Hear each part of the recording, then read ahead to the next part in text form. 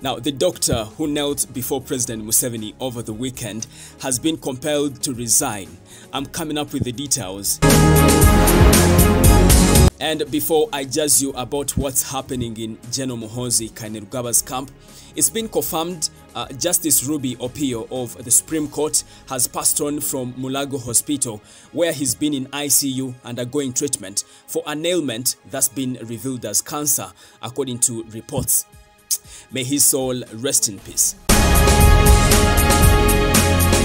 Now, speaking about what's trending in General Muhoozi Kainerugaba's camp, President Museveni's son, General MK, has again been roasted by Kenyans after putting up a controversial tweet.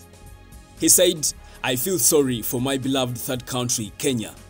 Kenya cannot survive without us Ugandans. Therefore, I forgive them all. Rename Westlands where we lived as Kololo in honor of Uganda." Yeah, so that's the tweet. And some Kenyans are wondering why General Muhoozi Kainerugaba is lately so talkative about Kenya, and yet during Uhuru Kenyatta's reign as president, the man was quiet.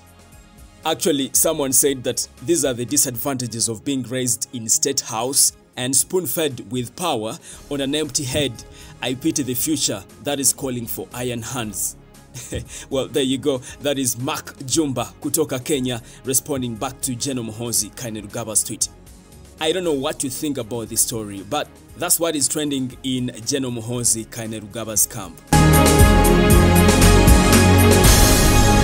Now, the doctors from the Uganda Medical Association, commonly known as WUMA, want their president, Dr. Samuel Oledo, to formally apologize to them or resign from that position of president. Over the weekend, Dr. Samuel, with a group of other doctors, knelt before President Museveni in Kololo and requested him to return in 2026 for another term.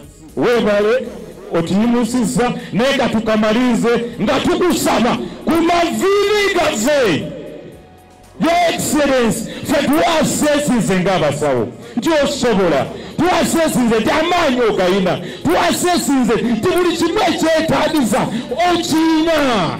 Your Excellency, Tuyame, Nari Mukaga, Okomeo, Otuale Maso, Osessuari Najijafe, Uganda Tuke, Kundiko, Mukaba Jasuya, Okumeda. Now, some doctors from WUMA are saying that Dr. Samuel did not kneel because he's passionate about the doctor's welfare and the health care of the common person, but he knelt because he's looking up to getting something big from President Museveni. Meanwhile, other sources have revealed that he wants to be appointed minister in President Museveni's government. Now, the doctors from WUMA are saying that they are not part of what happened in Kololo. In other words, whatever statements he said, that is Dr. Samuel's opinion.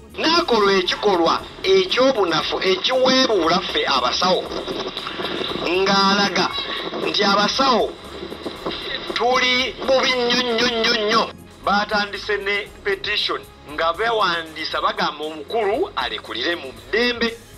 Niera bagamba babatalekulidde mu ddembe nga teyiwadde ekitiibwa kulekulira. Bagenda kugenda mu ssemateeka bagyeyo obuwaayiro obumuwaliriza okukola ki okulekulira. Akawaayiro 15 kawa abasawo okusalawo n'okugyamu obwesige omukulembeze yenna avudde ku nnono. Kyabulabe omusawo okuba ne side gyogwako mu politics kubanga Uganda terimu banzikirizemu ya politics erimu abenzikiriza nyingi bwe banajja mu ddwaliro oyagala obatiise. Now, the former Kawempe South Member of Parliament, Honorable Mubarak Munyagwa, has also commented on this matter. He said President Museveni has successfully turned the professionals into zombies. Niwunyiza nnyo okulaba omwana yasoma e Makerere emyaka 5 n'akola internship emyaka 2 nga bamanyi bulungi nti embeera gye bakoleramu yokka eyungula amaziga.